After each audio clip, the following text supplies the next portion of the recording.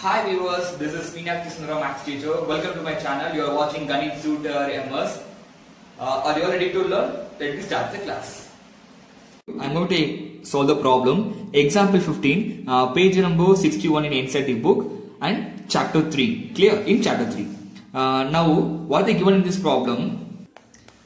For example 15, for which value of P does the pair of equations given below has unique solution? Actually here they given a pair of linear equations in two variable, and they here A2 value is here it is P. They didn't give you any number. Here the coefficient of y in a first equation is P. It is also variable. But what they are asking in this, for what value of P the given pair of linear equation has a unique solution. Are you clear? So we can put some value for P, then the pair of linear equations became a unique solutions. Clear? So now we find out that what value of P it can be the solution can be a unique solution. Clear? It is very easiest one.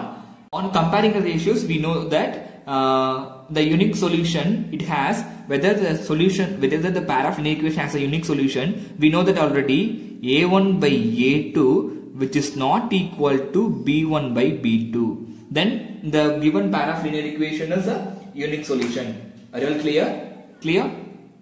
It is a unique solution. Now we can find out, we can write the value from this equation. A1 is equal to 4, B1 value P, C1 value 8. Next, A2 value 2, B2 value 2, C2 value 2.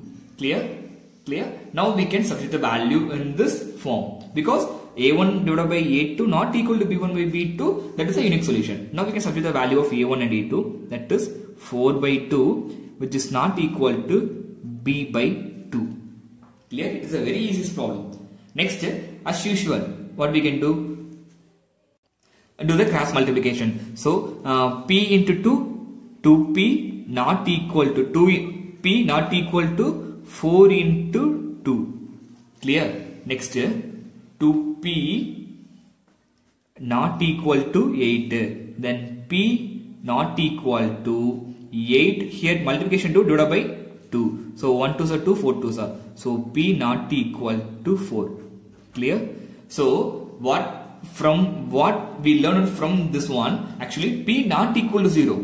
So you can put any number in this equation. Instead of P you can put any number except to 4, then the given pair of linear equation unique solution. So for except to 4, the given pair of linear equation is a unique solution. Clear? You can put any value, surely the pair of linear equation is a unique solution except 4. Clear?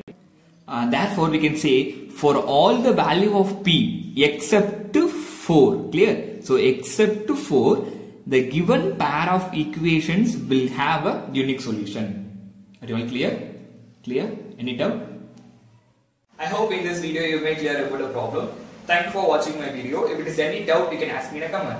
Here I will enclose a few problems for practice. You can practice the problem. While practicing the problem, if any doubt, you just ask in a comment. Thank you for watching my video. Thank you all of you.